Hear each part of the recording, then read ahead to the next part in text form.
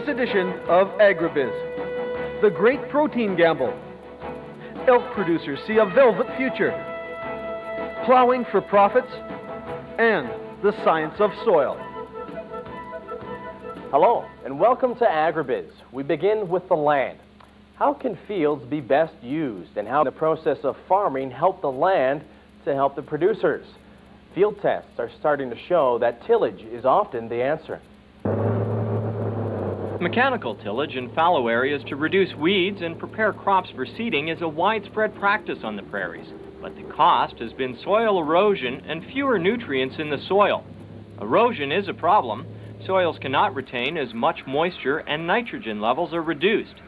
Zero tillage is a solution worth considering. The main concern with zero and minimum tillage is conserving the resources, the soil, primarily. So that's what we're looking at here, is trying to find ways to better conserve the soil and hopefully at the same time improve the economic returns for farmers.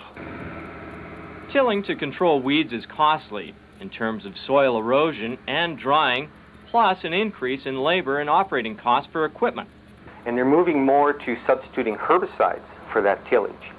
And the idea there is that by doing that we can conserve trash on the soil surface, protect the soil from wind and water erosion, and save energy costs associated with all the fuel that we're burning with our tillage. The expected results are improved yields and lower input costs. There are three major soil areas in Saskatchewan: black soils in the north, dark brown, and brown in the south.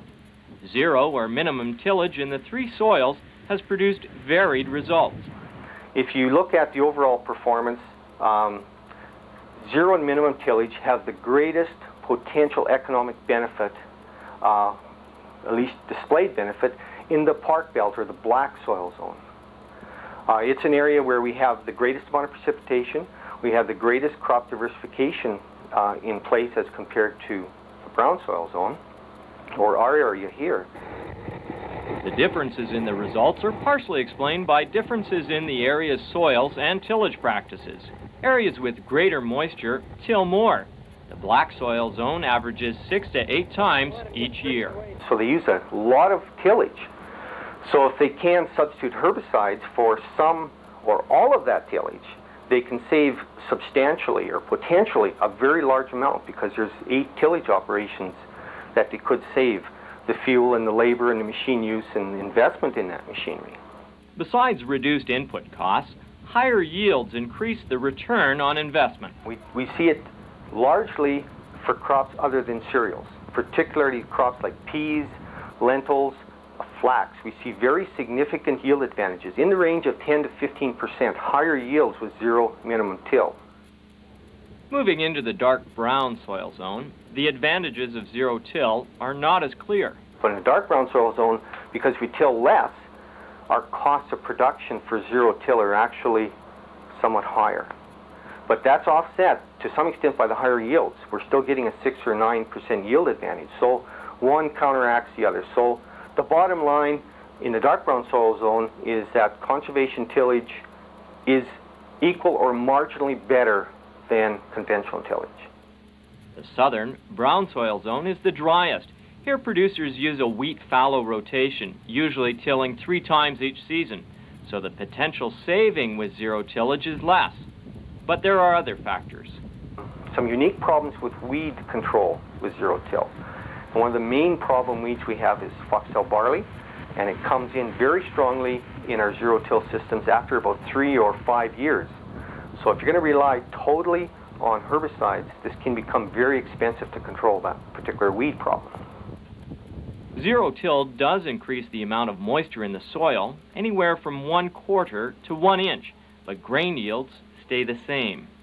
Under a continuous weed system, we generally see even more. We see about 1 inch of additional water with no till as compared to conventional till. Now again, we have the same problem. We're not seeing this additional water being translated into higher grain yields, higher wheat yields. With some changes, producers in the brown soil zone could realize economic benefits using minimum tillage practices. If we're looking at trying to extend the adoption of conservation tillage in the brown soil zone, we have to look at changing our farming practices, moving away from monoculture wheat and from a fallow wheat system to a longer rotation and to a more diversified cropping systems. And I think if we can do that successfully, then I think zero-till will definitely be more profitable, just like it is in the black soil zone. Zero and minimum tillage practices improve soil conservation, but the economic benefits vary depending on soil type. The practice is already accepted outside Canada. If you go to other countries like Australia, it's widely used there for wheat production. In Australia, it's as well been used in Europe, in parts of Europe, both for cereals and for some of the row crops. And again, the motivation for this really depends on the economics of the situation at that particular time and the concerns people have with the environment. Throughout the prairies, reducing tilling preserves soil fertility and moisture. The challenge now is to make those advantages available in all soil types. Stay with us. Interesting things are still coming up.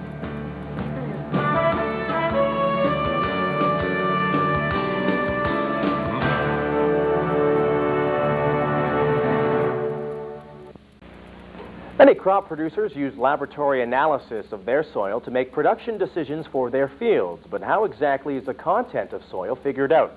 In this first of a two-part series, we go behind the doors of the soil lab to meet the machines and the people that do the science. Meet Gary Winkleman. He's been analyzing the chemical breakdown of plants and soil for over 20 years. And meet the nitrogen carbon sulfur analyzer, one of the many machines Gary and his associates use in the soil sciences lab at the semi-arid Prairie Agricultural Research Station in Swift Current. This piece of equipment that we're looking at here is a nitrogen carbon sulfur analyzer. It's made by Carver Instruments out of Italy. Basically, for our purposes, we use it for soil and plant samples, for nitrogen and carbon mainly, and on occasion for sulfur. To make sure the analysis is accurate, the soil must be ground for 4 hours, then run through 100 mesh sieves before being divided into tiny 15-milligram samples. We can put 64 samples in this tray, and you'll notice that some of them are open. Some of the rows of samples are open, haven't been trimmed. These are tin capsules with the sample placed on the inside, and the ones that are open, we'll next treat them with acid and allow them to be treated with acid under different conditions, and to remove the inorganic carbon. The inorganic carbon is removed, comes off as carbon dioxide to the atmosphere. Then we will seal those, and they'll be ready to go on the analyzer. The sample is injected into the oven where it's burned for analysis. This one temperature, even though I can touch it, runs at 1,000 degrees Celsius. There is a glass column, a quartz column that runs through, and it contains chemicals. The sample is dropped onto the top of the column. 10 milliliters of pure oxygen is injected into the system, causing flash combustion, raises the temperature to 1,800 degrees Celsius, and the sample is completely burnt and placed into a gaseous state. The gas is carried through with helium. You have a helium carrier gas. It comes out the bottom, through a tube in the bottom, into this part of the analyzer. We have a scrubber that sits right on the inside here, which removes any water vapors that may be present in that flow of gas. And from there, the sample goes into the back here, which is a gas chromatograph. A thermal detector sends a signal to the computer, and the final output is recorded on the screen. Okay, the large peak that you see on the screen is the carbon peak, represents the carbon coming off the analyzer. The peak just to the left of that, very small peak, sort of looks just like a rough bump on the bottom of the baseline. That's the nitrogen for the sample. The trace that's moving across the bottom of the screen, right near the bottom of the black part there, the trace is the baseline and the reading that the instrument is giving us. In this area is where we would detect sulfur, if there was sulfur coming off, and you can see there's no change in the baseline. It's staying fairly straight level. Although it takes such a long time to prepare the soil, the actual test run takes only 6 minutes. Typical soil samples will run 1 to 1.5% carbon and about 10 times that for nitrogen. We have much more to come.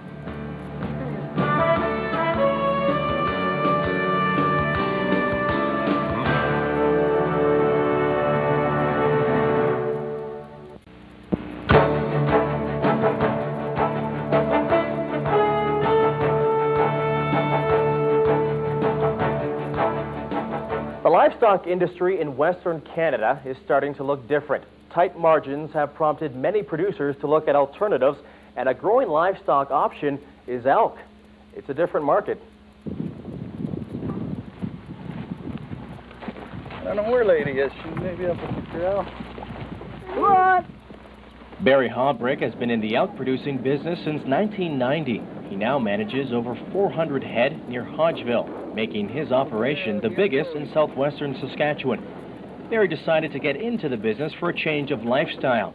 He had held down what he calls a regular job for 15 years with highways and transportation. Now, on a global scale, the largest producers are in New Zealand, Russia, and China. But Canada has become known as an up-and-comer to be reckoned with. The latest elk herd estimates in this country has Alberta with the largest number of elk at 5,700. Saskatchewan comes in a close second, only lagging slightly behind at 5,500. Currently, there are over 100 farms in Saskatchewan, and that number is growing quickly. As in many occupations, there are several ways to get into the field. There's kind of three different ways. You can either, actually raise them like we're doing here, or we have some investors, people that will buy animals and leave them. We'll look after them on a share basis for them. With the calf crop share, so much to us, so much to them. We'll take care of the marketing, or they can take care of their own marketing. It's however the investor wants to do it. And the other way is that some guys will take and just invest money, and the farmer will guarantee them a percentage of return on their money. Operation costs are not too expensive compared to cattle production, and there's not much labor. Their eating habits are good, like they eat more through the summer. Come fall and the weather gets cold, their metabolism slows down, and the feeding in the winter is very minimal. Once your fences are built and, labor intensive, it isn't really once your fences are built. After that, they basically look after themselves as long as you feed them. It's more management then after that, trying to find your market. In Canada, the two primary products are breeding stock, the most lucrative, and velvet, or fresh antler. Breeding stock is generally sold as heifer calves, exposed heifers, meaning one that hasn't given birth yet, and exposed cows. There is also demand for breeding bulls of superior genetics.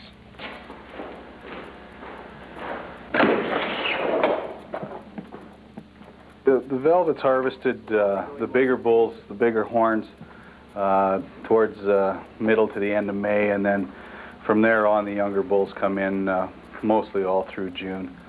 It's the end of July and the Hawbricks are just coming out of their busy time. The velvet is harvested, already sold, and ready for pickup and delivery to the Pacific Rim. The Asian market is the backbone of the velvet industry. It's used by Asian consumers for medicinal purposes as well as an aphrodisiac. These have been selling for about $50 a pound. This is about a pound and a half, so it'd be about $75. From what I've seen when I was in Seoul is that it's dried and then it's sliced there. It's mixed with ginseng or different herbs, Chinese herbs. They import all kinds of stuff, and they use this in their traditional medicine. In Canada here, it's sliced as well, but it's mainly used in ground up and put into a pill form. Canadian elk producers only supply about 2% of the Asian velvet market, but Hawbrick says that they now have a good reputation for quality, which is more important than quantity to Asian buyers. We finally got a Canadian identity in Korea, and they like our velvet. They view Canada as a clean country. Our velvet used to be taken from here to New Zealand and dried in New Zealand and sloughed off as New Zealand product, which the Koreans tell us is maybe not as superior product as what we grow here. But now we have our own identity. I think we're going to be in the market for a long time. Elk producers are very independent when it comes to selling. There is no marketing board in place, and selling isn't that difficult anyway. Producers usually advertise in different agricultural publications. The demand is more than they can supply, and this is likely to increase on a national and international scale if recent advances in breeding are any indication. 5 years ago, anybody that had a bull that cut 25 pounds of antler or velvet, was pretty much top of anywhere here. And we had a velvet competition in Regina here last weekend, and It was our first competition, and there was a fella rolled in there with a set of horns were over 42 pounds. So you can see in the past 5 years, like just by selective breeding and that sort of thing, it's really starting to improve. And there's plenty of room for people who want to get into the industry. A flood of immigrants from Hong Kong is expected when the British hand over the colony to China in 1997. That equates to a bigger market for elk producers right in their own backyard.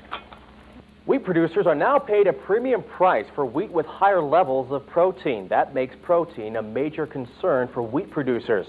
Field tests and studies are now going on throughout southern Saskatchewan to find a technique that boosts protein levels. In the past, wheat producers have worked at getting high yields. Recently, the focus has moved to increased protein content, because the Canadian Wheat Board, reflecting international marketplace demand, now pays a premium for wheat with increased protein. In past years, you just got paid for the based on yields, and you had a certain basic level. Above 12% protein, you got grade 1 if the quality of the grain was good. But in recent years, after a series of wet years when the protein levels of a lot of the wheat went down, our farmers have been paid based on, they've had a premium for protein, going from about 12% protein up to about 15 or 15.5% protein. They get progressively more money for every 0.5% of protein. Things that affect your protein are primarily weather. Water and temperature are the main factors.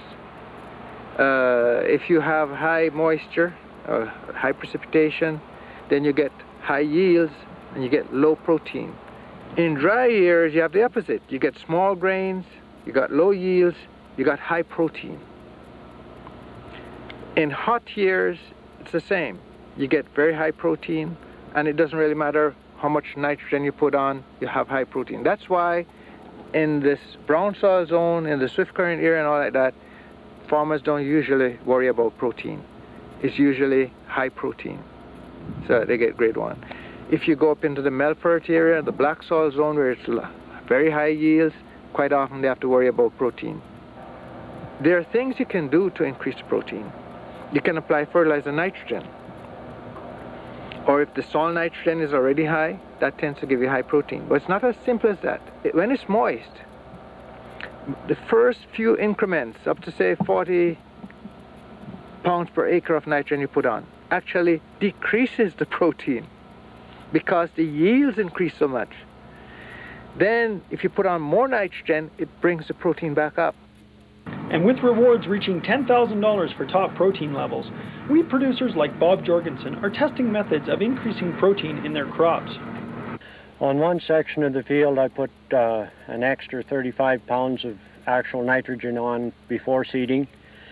And on one other strip, I put on 25 pounds of actual nitrogen with the dribble method when the crop was about 8 inches tall. And on the third strip, I put on 50 pounds of actual nitrogen when the crop was about 8 inches high. By varying the intensity of nitrogen and the stage of application, wheat producers hope to gain better understanding of protein levels in wheat. The nitrogen that's taken up at the start of the year, at the start of the growing season, mainly goes to produce yield. The nitrogen that's taken up around flowering or thereafter mainly goes to produce protein. So if you could put nitrogen on at about shot blade or about heading time, you could increase protein. So if you have a year in which the rainfall has been good and you think you're going to get big yields, you had an airplane go over and put on some extra nitrogen. And if you take a soil sample, send it to the soil testing lab, you can get a recommendation of how much nitrogen you should put on for an average year. Now, if the farmer is averse to taking risks, then he'll probably just stay with putting on what the soil test lab suggests. If he's somebody who likes to take risks, he'll probably up it a bit and figure maybe he's going to get a wet year, and he better put some on to increase his yields and increase his protein if he's lucky. But at what cost? it might cost more to put on the nitrogen than the extra money you're going to get for the protein. Dr. Sellers at our station here did another analysis on our data after I had written my paper last year. And he costed out how much it was costing him for fertilizer, how much yield increase he was getting for the fertilizer, how much protein premium, how much extra protein premium he was going to get for that fertilizer. And he came to the conclusion that in our area, you're best to just fertilize for yield. The protein will take care of itself. You get much more money, extra money, for the yield increase that you're getting from the nitrogen than you get in terms of the protein premium. The research being done by Con Campbell suggests that wheat producers always need to remember the bottom line. But gambling on increased profit from increased protein is a risk wheat producers must examine for themselves. AgriBiz will be right back.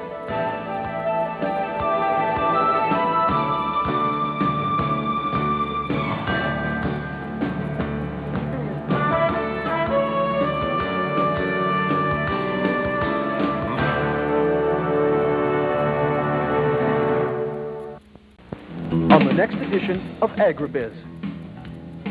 Looking at DNA as a method of tracking disease resistance. To get labor is just about physically impossible. They don't come, they say they're going to show, they don't show. The yellow that you see in the flame, that's sort of different color that we noticed from the previous, that's from the sodium that's in the sample. That's on the next edition of AgriBiz. Thank you for watching. I'm Adam Cook. We'll see you next time right here on AgriBiz.